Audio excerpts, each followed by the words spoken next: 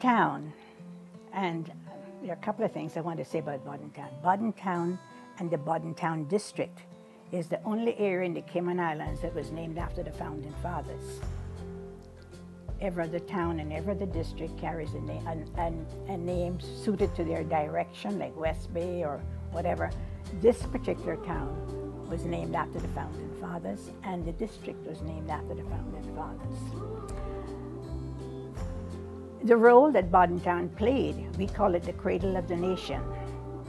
Everything began in this district. Parliament began here.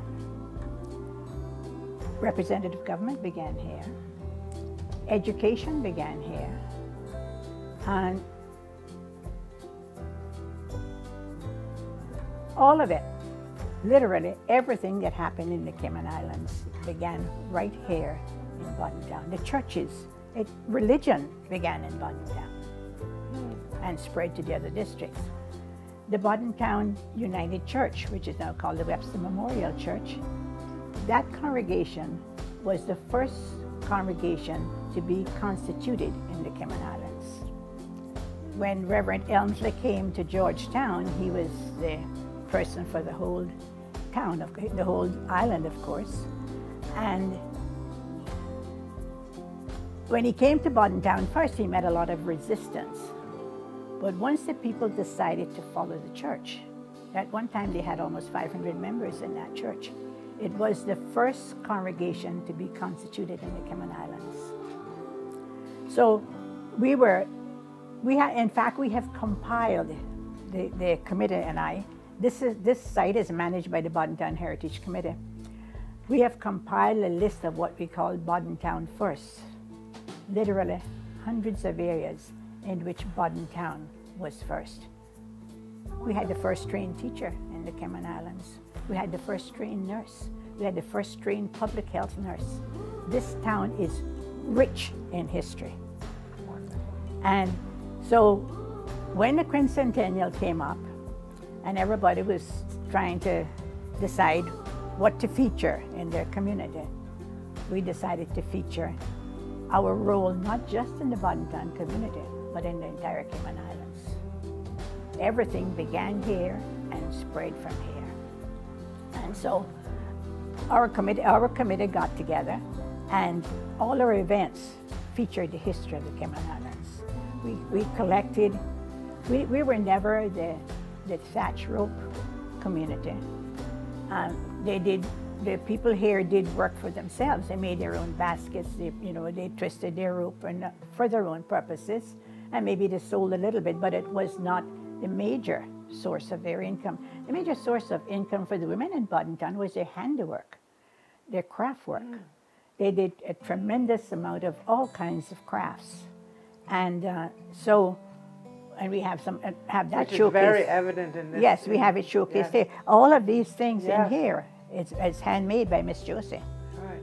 And so when we wanted to put together what the country was all about, once the quincentennial was over, and we had started this project before that, we decided to make this a showcase of Bodden Town's history and include as much of the other history as we could. The tiles on the porch out there were made in the Cayman Islands at Rex Crichton's Tile Factory in Crew Road. And then next door, we have the Heritage House, and that showcases the families, the work they did. We have collections of sewing machines, we have collections of craft work, we have collections of our history, we have pictures of our families, so that when we bring school children in here, we can say, that's your great-grandmother, and she's on the wall, and they know who she is. They get a picture. A lot of the pictures we salvaged from the Ivan hurricane disaster, because we had showcased them before in the quincentennial and actually recorded them, photographed them, and kept them so that when the originals were destroyed, we still had copies of them to be used. The Haramacoy Park has some very unique features. It has a children's playground, which is fenced for the children's safety, and in fact the playground equipment is actually fenced inside the playground as well. We have the old kitchen that was made from the lumber which was salvaged from the wreck of the Balboa. That was used, and Mr. Hunter used that in his house, and when they were demolishing his house, we salvaged some of it and made the old kitchen that we have in the back out of it. The house itself is what the main structure is wattle and daub. It was built in the late 1800s by William Webster when he married his wife Katie Eden, his second wife from Savannah. She came from John Quine, Savannah. And the additions to it showcase how construction developed in the Cayman Islands. The throw-off, as they called it, right behind me here, is made out of poured concrete. When they would build the forms and pour the concrete between it and stuff beach rocks into it for strength. We didn't use iron, we didn't use steel. And then the final addition is out of wood. So it literally showcases how construction developed in the Cayman Islands in this building itself. Next door, that was a little cottage, and when Osborne was the minister in Bodentown, he helped us put it all under one roof. It was a little cottage with the little additions. Right. Put it all under one roof. They air conditioned it for us. We finished the walls. And because we do so many big events at this site, we ran out, we didn't have parking space. And we always had problems with people having to find somewhere to park. And so government owned the property in the back across the pond, and this property goes across the pond. And Osborne filled it in so that we could have parking for 92 parking spaces there. So any event that we have here, we have parking. The committee has also gone to work and built a flat stage and covered it that can accommodate a full band. We have electricity to the stage that can accommodate a full band for any events we have here. We have picnic tables. We have an old outhouse. We have the kitchen coop. We've done everything we can to recreate for anyone who wants to visit the experience of who we were, how it came about.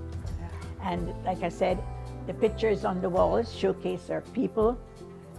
That's our political corner with the speakers and the members who served in the Bodentown Parliament. These are pictures of from the Bodentown era, their homes, and a couple of them came from the archives, which is not from our district. We have the picture of the plane that brought the Queen the first time, signed by the pilots that brought her in. We have the picture of the British Airways when they came here the first time. We have the picture of the last of the slaves in Bodentown. And in that picture, there's an old lady that I don't know if you would remember her. She used to live down on Mans Road. We call her Aunt Kathy. And she lived to be 119. Her birth date is on the picture. I knew her growing up. And her daughter lived to be 109. That's the one lady leaning over the door in that picture over there. Okay. So anywhere any idea of, I mean, there's a washerwoman there. People did washing for, you know, how they did it. They would go to Georgetown and get the clothes, tie them up in a bundle, put them on their head and walk them to Bodentown, wash, starch and iron them, and take them back to Georgetown the same way. They walked it. Wow. The women in the Cayman community, in the Bodentown community, were a very a lot of people, but they were also literate. It was an amazing thing when I was growing up, how many people could read and write in the Bodentown district. They, and who read everything that was going on.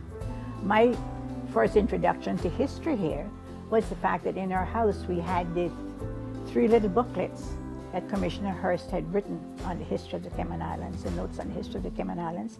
And we had the booklets that the Commissioner Cardinal had done when he tried to introduce tourism here in the late 1930s, before the war started and everything went kaput. It's just, I was fascinated by that. And today the archives owns that book, but it has never been printed again. It was reprinted back in the 50s, 60s. And the treasurer Cove store in Georgetown used to sell it for 5 shillings. They reprinted it as one book. Yeah. And I have a copy of it in there. But there are not many, I don't know of too many people who have a copy of it anymore in the island. But it's a treasure trove of Caymanian history. That lists all the shopkeepers in the island in 1910. It's amazing. It lists all the boats that were built and where they were lost and the hurricanes they were lost in. It tells us how people came here. You know, we found out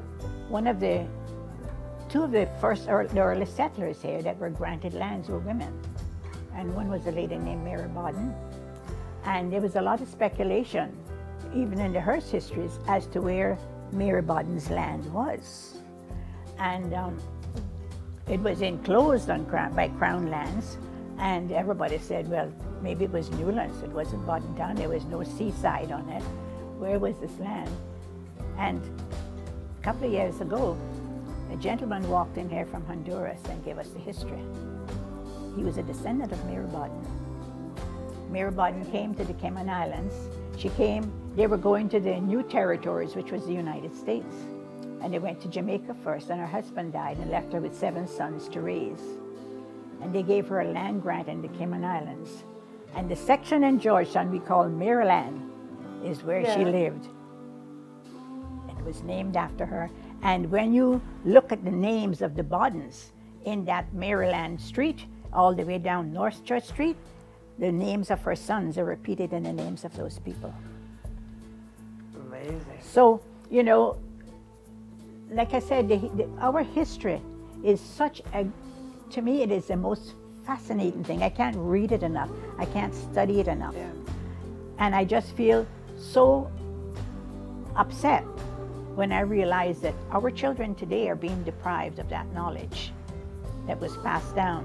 A lot of it was passed down orally, but a lot of it too is there. And I'm not talking about the political history now, because I could write 10 books on that. Right. I'm talking about the people's history, the families who lived there, the things they did to survive. How they all evolved. And how it all evolved, you know.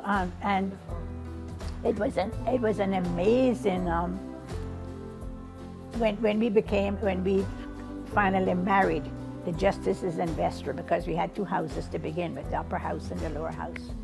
And we had a British commissioner come in. We ran our own government with our own head of state until the late 1800s, when they brought Sanguinetti in here as a commissioner, and he was only here for a short time. He became ill, and then they brought Commissioner Hearst in. But until that time, all the heads of state had been, or if heads of state as their term today, the people who were in charge of the colony were Caymanians. You read me something interesting a while ago.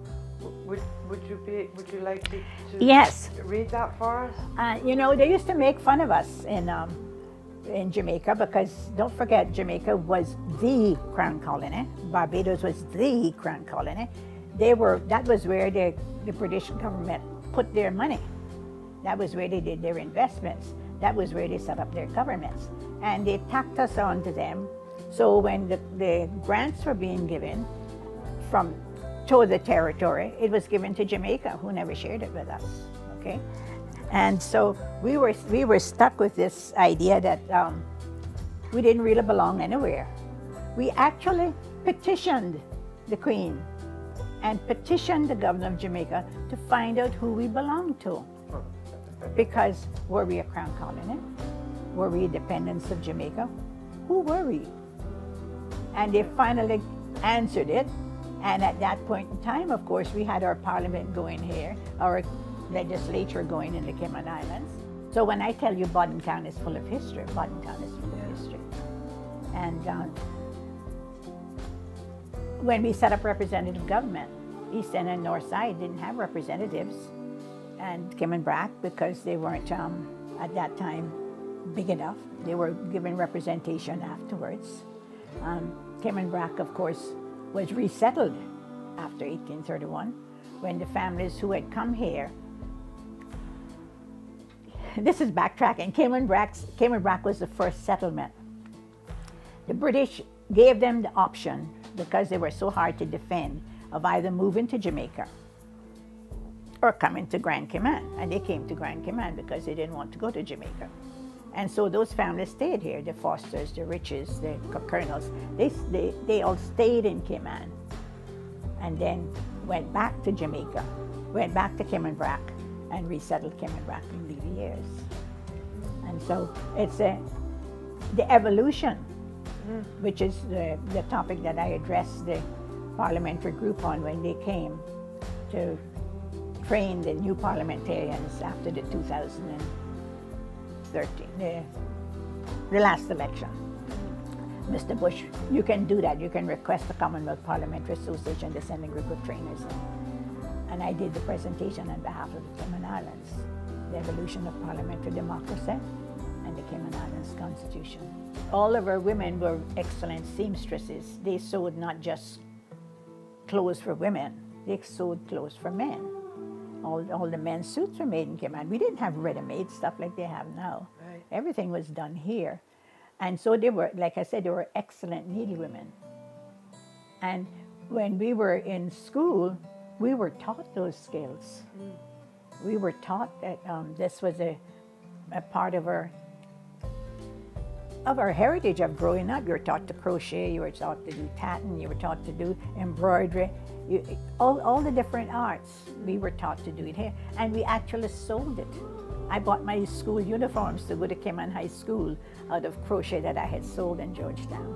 The first year I was here, Mrs. Flora Robinson, who was the first trained teacher in the Cayman Islands, was the headmistress, and then she became ill. And in November that year, they brought in Mr. Spencer, Winston Churchill Spencer from Jamaica. And he was a teacher of not just reading, writing, and arithmetic. I learned to write poetry. I learned to write plays. I learned to draw in perspective. We didn't have crayons and stuff, and we had a number 2 lead pencil that we used. We learned to read maps. We could freehand the map of the world and put in every continent, every major port, all the trade winds, all the climates, all the oceans. We just learned to do that. When I did my first year Jamaica Local, and I got a scholarship, and they were only given 2. Cayman High School then was owned by the church, and government gave 2 scholarships a year to go there. And I got one of them, but it was a 4-year scholarship. It wasn't a 5-year scholarship, so I couldn't start in first form. I had to start in second form.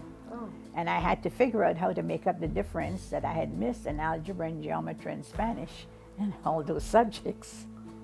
So, and we didn't have textbooks like they have today. You wrote a lot of notes. Yeah.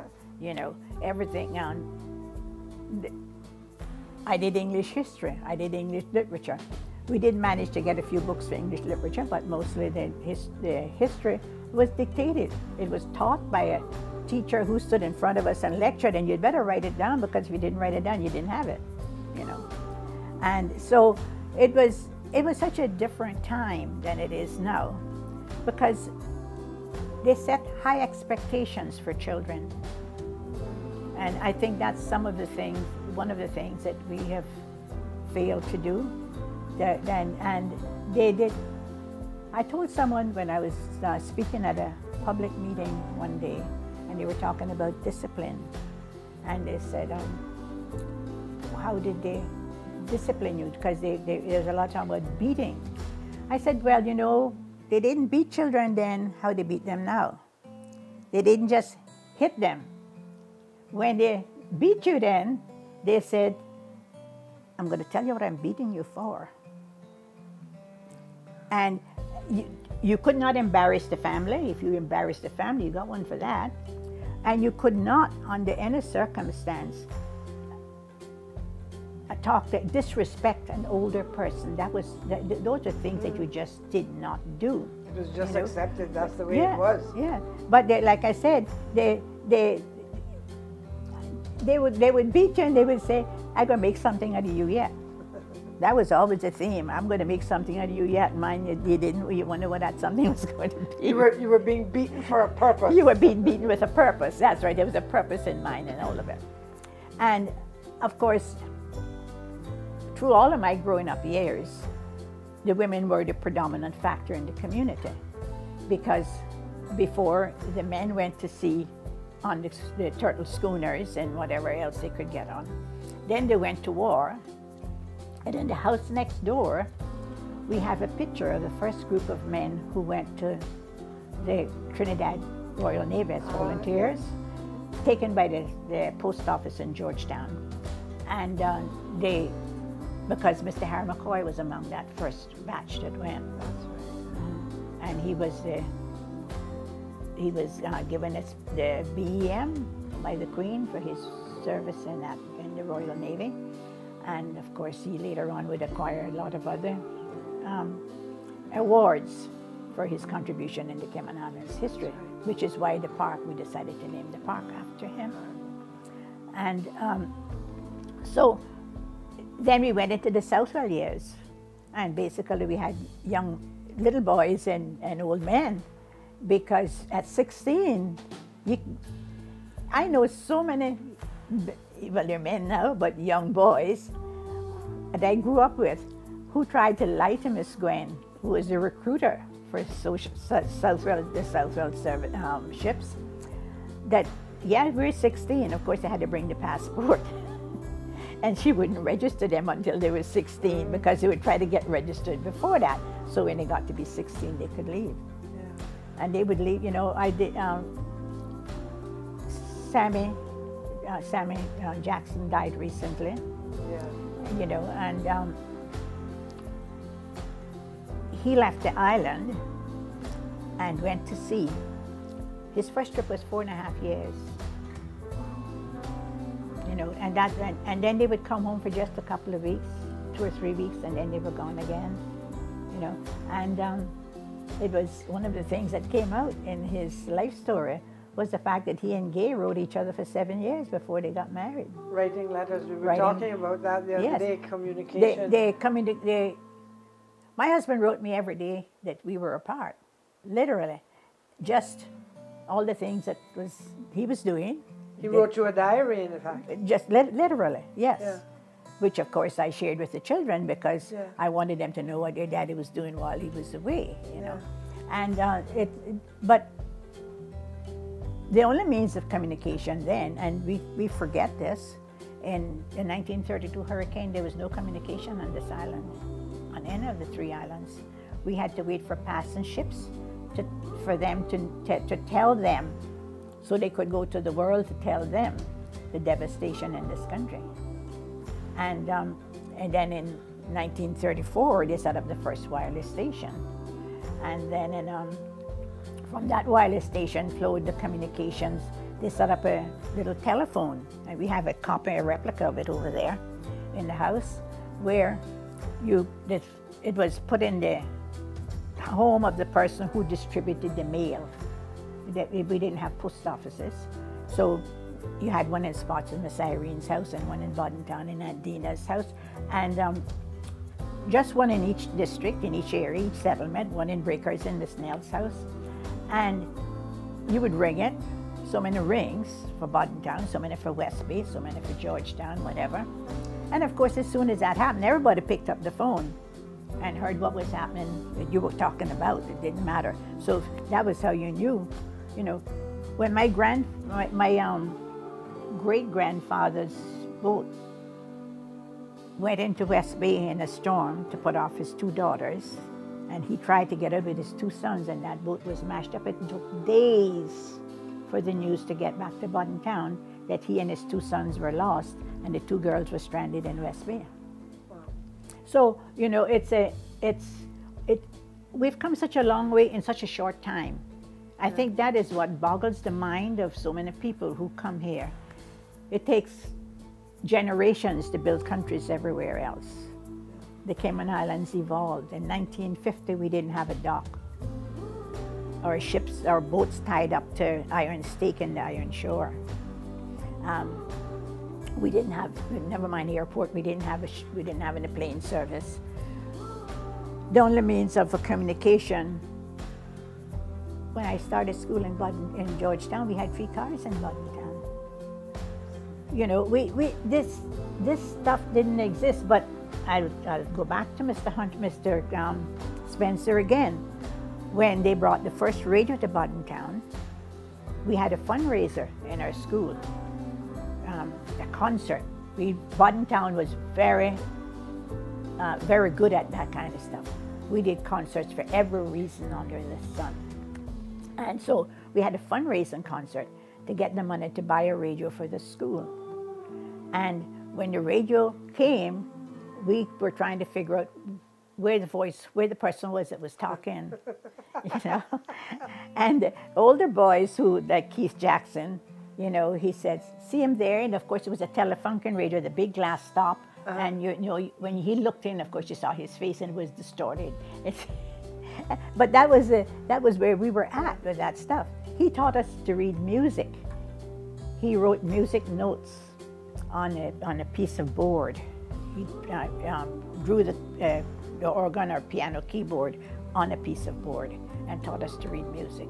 You know, all of these things I learned in a school that was just a community school, and they call it all-age school. And he made sure we learned all of this. We were given an opportunity that I don't think children get today.